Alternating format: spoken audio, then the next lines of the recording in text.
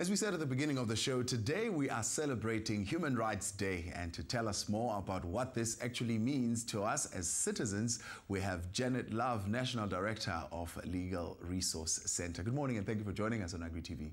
Thank you very much, and it's very kind of you, Thabo, to invite me. What is human rights and how has the concept of human rights evolved over the years?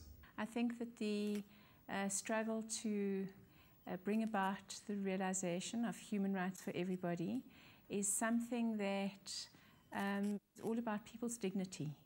It's being able to ensure that people are valued and respected, and that the only way to do that is for people to act responsibly in order to ensure the rights and dignities of others. Tell us a little bit more about the Legal Resource Centre and the role that you play there. The Legal Resource Centre is an organisation that has provided free legal services in order to ensure that the rights of particularly vulnerable people are respected and are defended and advanced. I'm the National Director of the Centre.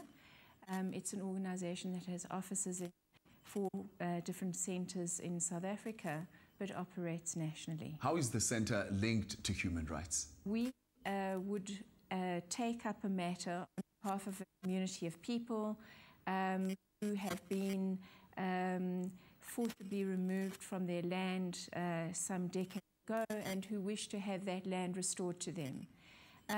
Our role there would be to ensure that the heritage of those people is recognised and that their rights to access the natural resources of this country and to share in those resources are possible.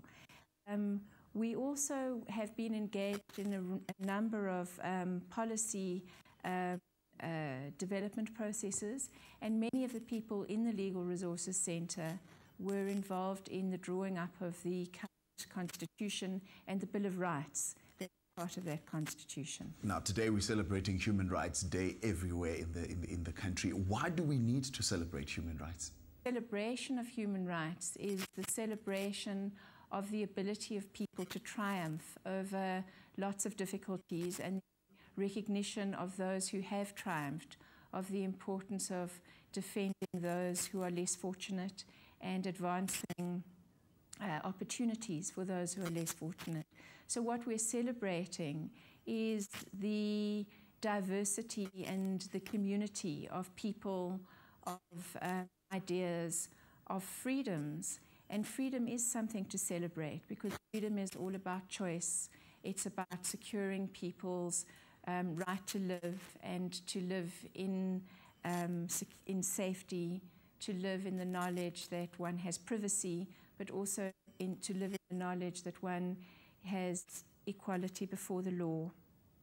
And one can expect a fairness of society, particularly if one is a responsible member of that society. So that's what we're celebrating. And who benefits from these rights? Are we talking individuals or are we talking a collective here? And what are the benefits really? What's the impact? To me, the ability to ensure that one is able to benefit, for example, from our democracy and our new constitution, is an ability not to sit and wait for others to deliver, but is an ability to be an active citizen, is an ability to be sure to hold those who do have power to account, and to ensure that those who are more fortunate act in a way that is responsible, so that in their greater fortune they do not undermine the rights to a healthy environment, for example, of other people who are less fortunate.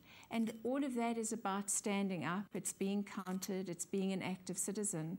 So to me, that's how people will access rights. And what can we expect in various places today? What will be happening in terms of activity to celebrate this day? In Cape Town, opposite Parliament, I know that the Human Rights Commission will be holding a meeting where the issue about the right to safe drinking water and to proper sanitation services for this nation will be looked at and will be discussed, in the hope that, as I said, people who are responsible for delivering many of those services will be able to be held to account for what has been done, and there is a lot that has been done, but also what remains to be done.